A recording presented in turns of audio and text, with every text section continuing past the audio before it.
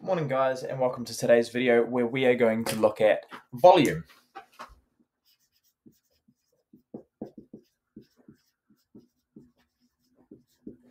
Okay, so previously we have looked at two other concepts. We've looked at perimeter,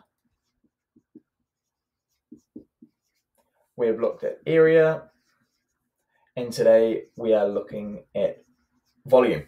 Okay, now just a little thing to remind us: when we measure in perimeter, we measure in, say, for example, meters. When we're doing area, it is meters squared, and when we do volume, it is cubed. Okay, and that's talking about the dimensions we're using. If we're thinking about perimeter, okay, we are only looking at one dimension. We're looking at a straight line that may be bent in different places, okay, and the measurement of that line.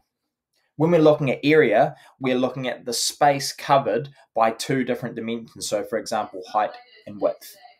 Okay, and when we are looking at volume, okay, we are looking at three dimensions, and that is the height, the width, so the same as area, but we're also looking at the depth. So, for example, here is a square. Okay, say we looked at the area of the square, so it was 5 by 5. Okay, the area will be 25 meters squared.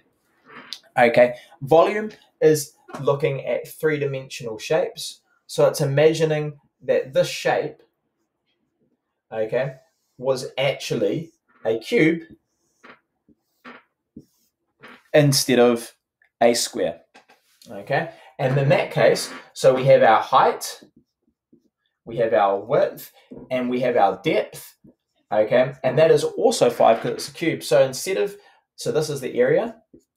Our volume would be 5 times 5 times 5, which is 125 meters cubed. Okay, so the 3 represents the fact that it's cubed, that there are 3 dimensions we're looking at. So the formula would be volume equals height times width times depth. Okay, and the volume is everything that can be contained inside that. So things that we may be looking for the volume. Okay, you may look, for example, at the volume of a drink bottle. That can tell you how much water that drink bottle can store. Okay, you wouldn't, however, be looking for the volume of a piece of paper. Okay, you may be looking for the surface area. Okay, but you wouldn't be looking for the volume.